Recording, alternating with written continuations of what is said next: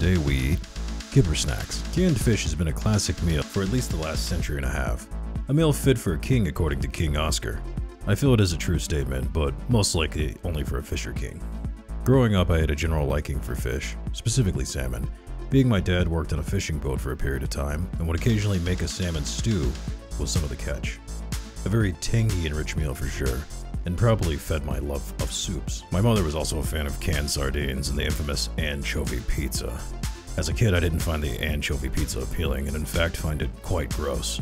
However, as an adult, I find the little salty guys to be one of those flavors that I don't have often, but when I do, it's easy to appreciate. Anchovies are the Vegemite of the sea, of course. As for sardines, we had a weird relationship. I started off liking them. The oily texture of plain ones was simply that classic fish taste. Adding a small amount of hot sauce and throw one of those bad boys in a cracker and you've got yourself a way to eat hot sauce with a chunk of something under it. Side note, there are definitely sardines with hot sauce nowadays, probably with sriracha too, go figure. Even teeny bones in sardines have an interesting mouthfeel. It's what I would imagine eating little teeth would be like. As a tween, one tragic day I noticed a fin inside the tin, and I decided I am Sam and I will not eat fish fins out of tins.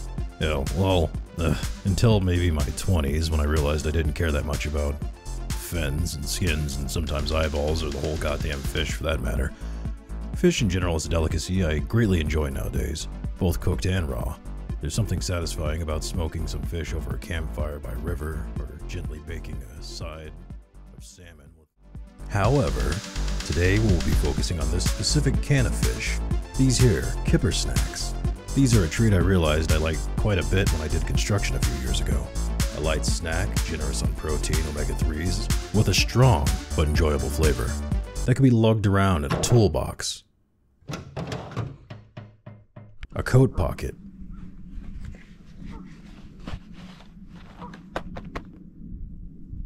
or drug around behind you on a string.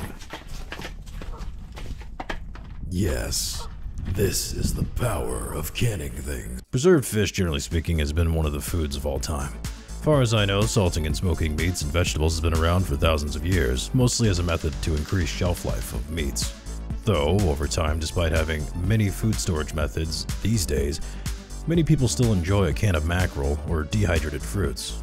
Well, I'll use the word enjoy real lightly on that can of mackerel. I didn't know much about the history of fish as a food until I read this book about cod. No, not that cod. Cod, a biography of fish that changed the world by Mark Kurlansky. Kurlansky? I'm not doing my due diligence here. Went on about the historical, economic, and environmental significance of the fish. Here's an excerpt from the book. The first draw of the Caribbean for New Englanders was the salt from the Tortugas, but soon ships were coming back with not only salt, but indigo, cotton, tobacco, and sugar. Only 25 years after the Pilgrims first landed, New Englanders were doing a triangulated trade. The best fish was always sold in Spain. Bilboa, with its wine, fruit, iron, and coal, became a major trading partner with Boston. The New Englanders then sailed to the West Indies, where some Spanish goods along with the cheapest cod were sold, and sugar, molasses, tobacco, cotton, and salt were bought. The ship would return to Boston with Mediterranean and Caribbean goods. They had made money at every stop very quickly. The next commercially logical step was taken. In 1645, a New England ship took pipe to the Canaries, then bought African slaves to the Cape Verde Islands, and sold them in Barbados, returning to Boston with wine, sugar, salt, and tobacco. Shipments of salt cod followed, and soon salt cod, slaves, and molasses became commercially linked. That book was 8 hours of reading on the most esoteric knowledge published over 2 decades ago about a topic I don't think I'll ever do anything with. Being I live in the middle of a country thousands of miles from the nearest ocean, and probably even more thousands of miles from the nearest cod, I will bask in the fact that I'm not even about to eat cod, because kipper snacks are herring. I hope nobody read too much into that info about cod, which, by the way, is a delicious flaky white meat fish. Now, not to go too far off into the weeds, I shall return to the task at hand.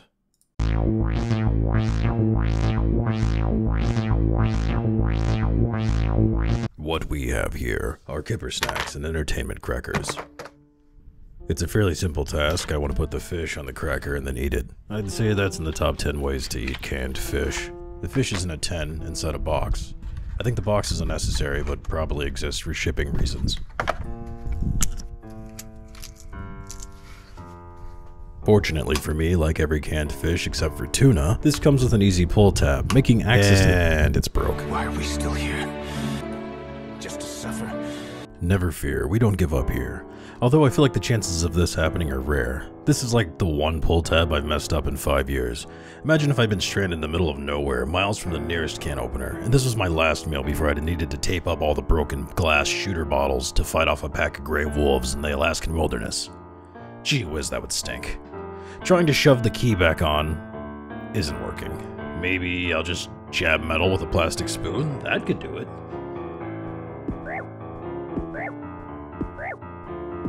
No. You know what? I think it's time for a different key.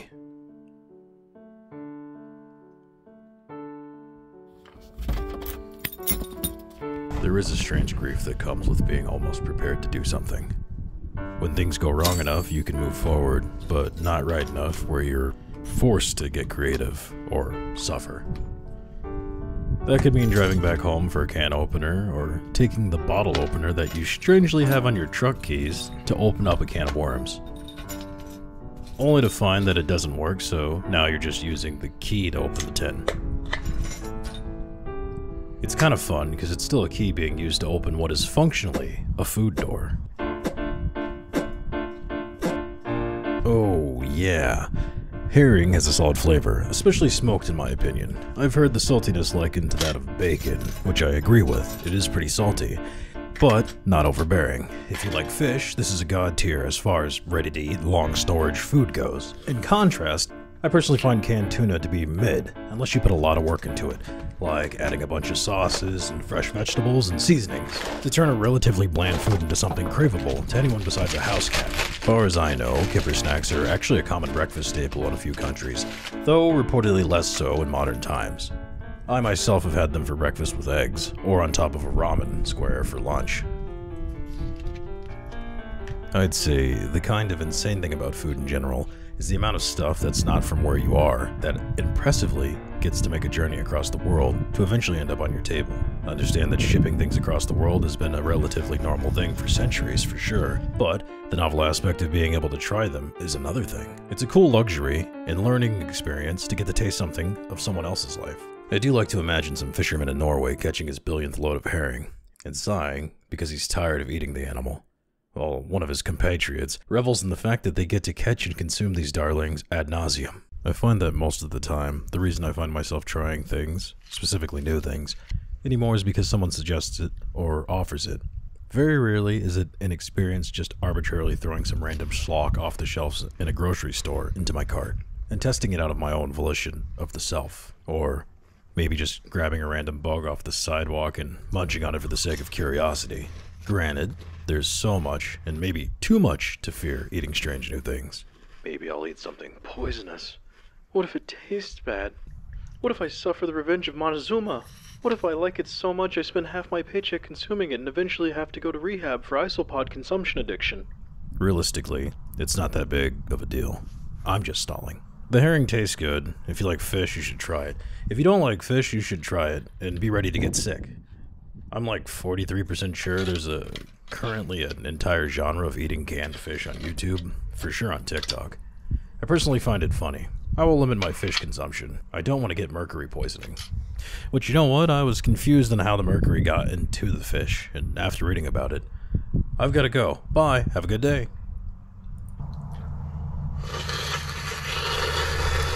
Oh, it's the homie Chewbacca.